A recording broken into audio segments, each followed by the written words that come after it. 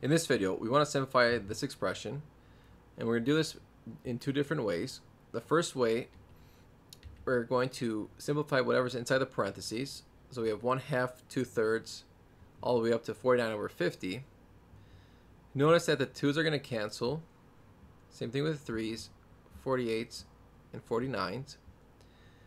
The 4 and the 47 will also be canceled. So the 4 will be canceled by the next term, which is 4/5.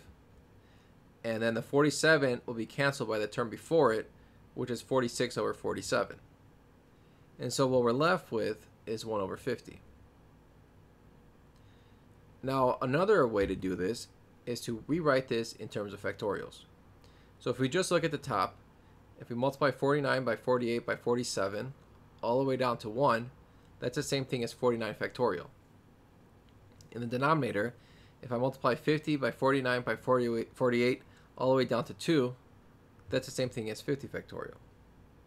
And 50 factorial can be rewritten as 49 factorial times 50. And so the 49 factorial is going to cancel, and I'm left with 1/50.